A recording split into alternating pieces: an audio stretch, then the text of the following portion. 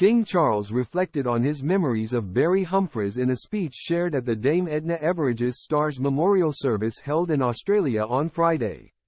King Charles said life won't be the same without Barry Humphries in a speech at the late Stars State Memorial Service held at Australia's Sydney Opera House on Friday. As part of his lengthy message, the monarch said no one was safe from the comedian's wit, who put both the fear and fun in his topics.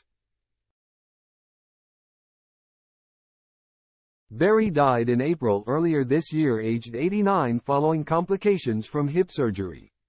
In honor of the Dame Edna Everage star, many of his loved ones and fans attended his memorial, which was hosted by Australian TV presenter Richard Wilkins. Opening proceedings, he began by thanking the star's family for their attendance in honor of their husband, father, grandfather, brother, uncle, and auntie, in reference to his most well-known character Edna.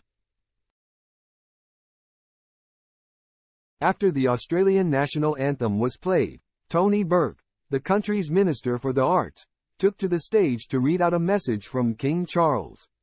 The message said, "I suspect that all those who appeared on stage or TV with Barry's Dame Edna, or who found her appearing at the back of the royal box will have shared that unique sensation where fear and fun combine. Those who tried to stand on their dignity soon lost their footing. Those who wondered whether Australia's housewife superstar might this time just go too far were always proved right. No one was safe. Barry Humphries, through his creations, poked and prodded us, exposed pretensions, punctured pomposity, surfaced insecurities, but most of all, helped us laugh at ourselves." The king went on to say, "This cultured and erudite man, with his love of literature and the visual arts and passion for Weimar cabaret, could not have been more different from his various stage incarnations." He went on to say he was deeply saddened, like so many, by Barry's death, adding, "Life really won't be the same without him. May our gladioli bloom in celebration of his memory." Australia's Prime Minister Anthony Albanese also called Barry's characters Dame Edna and Sir Les Patterson a great example of the duality of power. He added in a video, "They make up two halves of the one extraordinary whole.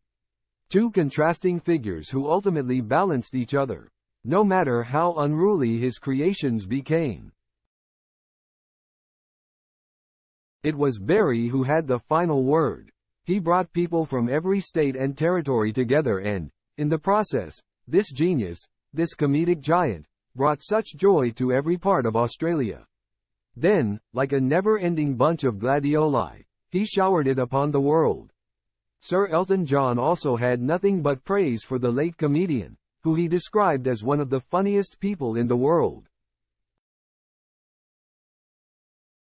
The singer added he was one of the kindest and most generous people to him. After news of Barry's death emerged, a royal spokesperson said Charles had penned a private letter to his family. Barry's friend Rowan Dean also told Sky News Australia that the monarch had spoken to him while he was in the hospital just hours before he died. At the time of his poor health, his family released a statement on his behalf thanking fans for their support.